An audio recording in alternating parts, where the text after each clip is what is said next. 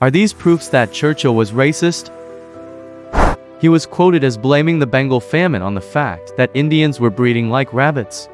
He referred to Palestinian Arabs as barbaric hordes who ate little but camel dung. When asked about China, he reportedly stated, "I hate people with slit eyes and pigtails."